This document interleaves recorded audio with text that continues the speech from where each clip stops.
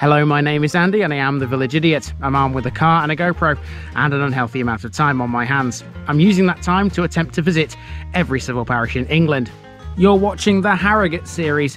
Harrogate is a large borough, one of the 11 districts of North Yorkshire. It's got 139 civil parishes. Which one are we in this episode? Welcome back to Harrogate, everybody. The weather is still drab and miserable. The fog and mist is still here, but I'm still in good spirits. Now, I've just driven from Coneythorpe and Clareton, which you saw last week, over some wicked bumps in the road. Seriously, they were like humpback bridges. They weren't actually bridges, they were just bumps. And that road, Moor Lane, brings you into this place. Welcome to the lovely little parish of Arkendale.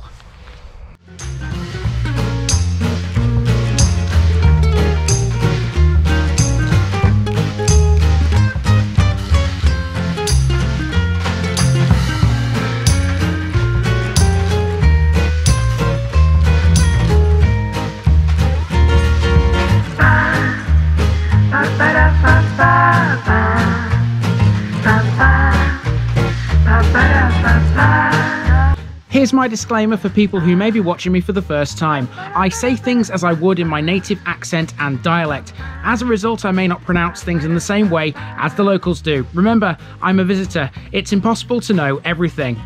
Leave me a comment, spin me a like and bash that subscribe button. Let's get to today's parish video.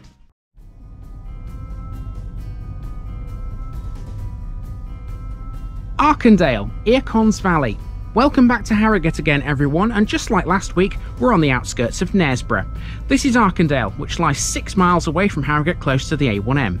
Centuries ago, Arkendale was known as Erkendene, a name thought to be Old English in origin, meaning Eorcon's Valley. It's sited on a hill, but there is a low-lying valley close by.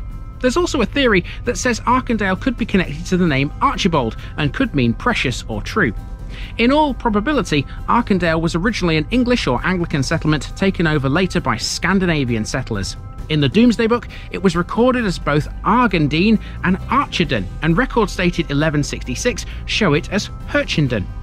Once upon a few years ago, this village was part of the old West Riding, but since the 1974 boundary changes, it's been in North Yorkshire. Predominantly a farming community for several centuries, well into the 20th, it was owned by an estate controlled by the Nussey family, who built Arkendale Hall in 1909. It has several key features like a church, a pub and a village hall, the latter of which is the most interesting. There are also some other cracking buildings too. It's not a big place, so come with me again for a walk around another lovely little North Yorkshire village.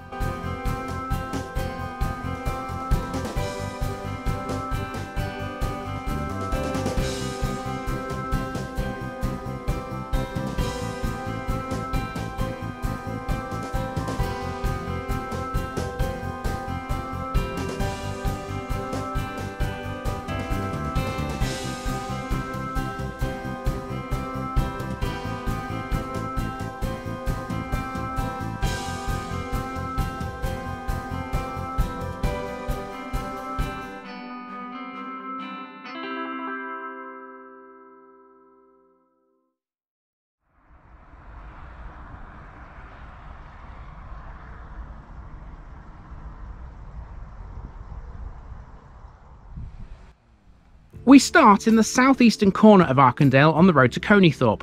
Although Arkendale is on a hill, the valley to which its name refers is believed to be the low-lying, sloping part of the village behind the houses along this road, Moor Lane, all the way to Dale House Farm. Farming is a way of life here. This bench celebrates 100 years of farming in Arkendale by the Houseman family. It's quite common to see farm vehicles on these roads, but buses use them too. Arkendale is served by the number 21 between Knaresborough and Borough Bridge. That bus stop is known as the Old Barn, and this building is the barn in question. Several former farm buildings around Arkendale have been converted into homes. So too have both of its former chapels. Seen here is the primitive chapel, which was erected in the 1860s and ceased to be used in the 1930s. The Wesleyan chapel had a slightly different timeline. We'll see that later as we continue walking through the village. Opposite the chapel is an attractive old terraced row. Arkendale is full of buildings that date back centuries. Perhaps one of the most striking would be this one. Although it's not a listed building, it's certainly unusual. It appears to be a normal house with some kind of battlemented tower at the back of it. What this is or was, I don't know, as there appears to be little information out there about it. It's right next door to this house, which bears a date stone of 1867. You won't find a lot of houses here that predate the 1700s. A lot were rebuilt in the 18th century by the then Lord of the Manor, Robert Byerley, who lived at Goldsborough. Arkendale has no shop or post office. That said, we will see the old post office shortly. It still retains a post box sited near the empty old red phone box. Those can be found opposite the old pinfold, which has been turned into a little garden. It features a water pump, which provided Arkendale with clean, fresh drinking water. Spring-fed, it was built in 1901 by the Nussey family and was last used in the 1960s. It was renovated in 2002. Next to the pinfold is the old reading room, a modest property last valued at around £200,000. As promised, next we have the old post office. That's this building in front of us now. In the 1970s, it had relocated to a private bungalow and finally closed in 1989. Records show that in the 1850s, a man named Peter Wincup was the village postmaster, and it doubled as a shop. Close by is Manor Park, a cul-de-sac that stands on the site of Manor Farm, whose buildings were demolished in 1983 to make way for this new housing. We're now approaching the centre of the village, and with it, the gorgeous church of St Bartholomew. This stands on an important site. You don't notice it on the approach to it, but we've actually been climbing a shallow hill. The church sits on the summit, the highest point of the village. A religious building has stood here since the 14th century, although the present building only dates from 1836. Interestingly, it was the first church to be consecrated in the new Diocese of Ripon in January 1837. It's open daily from 10 AM until 5 PM, and everyone is welcome to visit. Recently, it was given a revamp thanks to the Platinum Jubilee Clock Restoration Project. Proudly overlooking the junction is the War Memorial. It's for World War I only and bears 9 names, including 2 members of the Houseman family. We're now on Rains, Arkendale's second main street. This runs west towards Ferrensby, and it's where the remaining amenities are. As well as not having a shop, something else the village lacks is a school. That said, there was one once. It opened in 1867 and closed in 1947 when the children were transferred to Staveley Community Primary School. A school bus still takes children there to this day. There's not a lot of side streets off Rains, it's mainly all centred on this one road. In front of one of the cul-de-sacs, we find a parish notice board. Tick off Arkendale, folks. That's another Harrogate Parish in the books. Next, we come to the Blue Bell, the local pub. Now, local legend says Oliver Cromwell visited this pub during the Civil War, but there's no definite evidence for that claim. However, it is likely men from Arkendale were called upon to fight at the Battle of Marston Moor in 1644. Social events do take place in the Blue Bell, but mainly they're held in the village hall, better known as the Arkendale Community Centre. This is probably the most interesting building in the village, and the car park for it is over the road. The community centre is a converted World War I army hut which originated in Ripon. It was moved here sometime after 2008. Beforehand, this area was just a disused piece of grass. Flanking its car park is the local cemetery, which is actually better defined as an extension to the churchyard of St Bartholomew's. As civilization starts to become a little thinner, we come to an area known as Lower Arkendale, which used to be called Arkendale Loftus many years ago. This area once had a second shop run by Emma Marshall in the 1910s and 1920s. Lower Arkendale is where you'll find Marhead Bulk, a dead end which has the former Wesleyan Chapel, a small white building which was converted into a private home after it closed in 1954. Marhead Bulk takes its name from a water feature known to the locals as the Mar.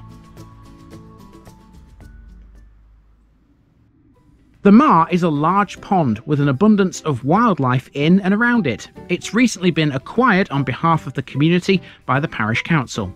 In 2018, a major grant enabled some significant clearance and replanting work to be undertaken here. As you can probably tell, it's not alien to a bit of flooding, but thankfully it's never a problem for the locals because it's managed by the Friends of the Mar Group. We've now reached a farm on the confusingly named Moor Lane. Arkendale has 2 more lanes, but this one is technically Ferrinsby, as it begins there and runs into the village. Our last task is to make our way back to the start via a public footpath that crosses the countryside between the 2 Moor Lanes. It passes over a stream which feeds the Mar, before running through firstly a crop field and then a patch of waste ground.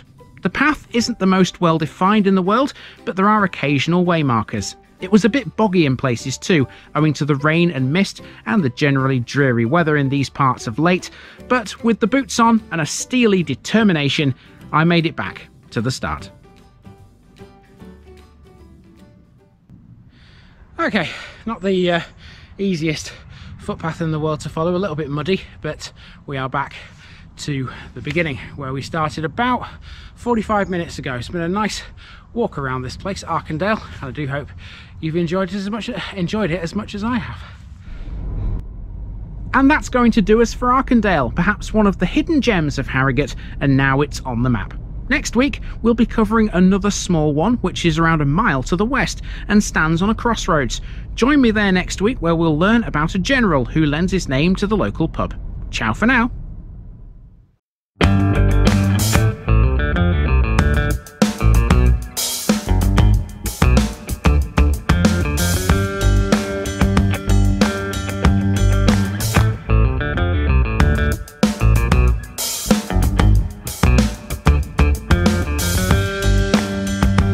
Thanks for watching this video, folks. Don't forget to like this episode if you haven't already. It really makes a difference with YouTube. If you're new here, subscribe to the channel for more videos like this, and give us a share too if you've got friends who'd like it. You can find all the links to my social media accounts below, as well as my Buy Me a Coffee page where you can donate to the channel. Also, if you've enjoyed this episode, have a look at some more videos in this series. Until next time, I've been Andy, also known as the Village Idiot, and I'm out.